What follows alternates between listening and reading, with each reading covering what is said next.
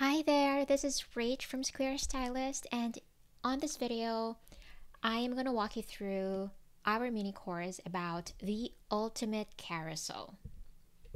And the reason why we consider it as the ultimate carousel is because we can actually add any block to our carousel slide, because the feature works by pulling content from a certain blog collection that we specify, and the content of our carousel slide is pulled from a blog post item.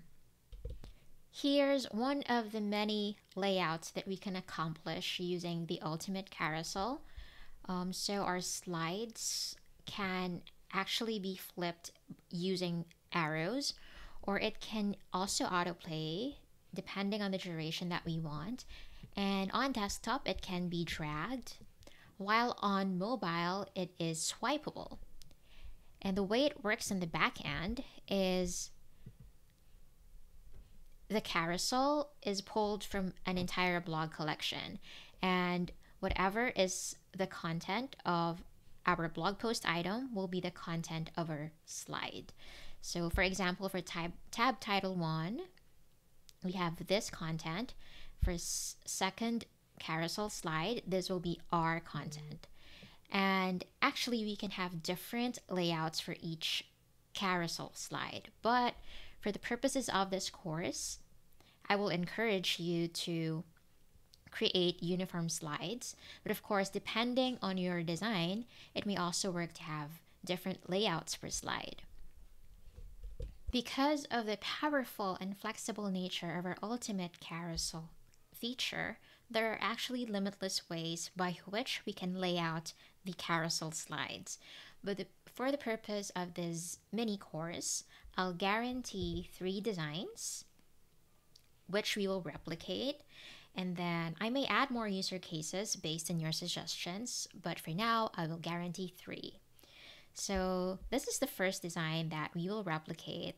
These are actually just image blocks, so this one has an overlap text, but I will walk you through some CSS layout tricks on how to make sure we implement this efficiently. And then I'll walk you through how to display the tab title here and position the arrows as such. Here's the second layout. These are actually image blocks and text blocks as well. But in this case, we position the arrows differently and we have the counters instead of the tab title. And then here's another design.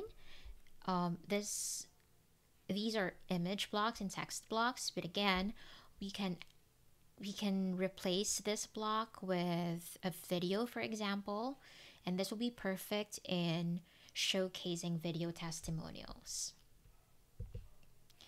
And as always, the course comes with a step-by-step guide on how to implement each. So I'll start with a course overview, and then the second part is about adding the codes to make the ultimate carousel feature work. And I was very intentional in making the codes such that you can implement this feature in multiple instances within the site. So we can apply different styles for each across one site. And then I'll walk you through how to lay out the first design, second, and third designs. And there will also be advanced customizations, including customizing individual slides instead of targeting all the slides.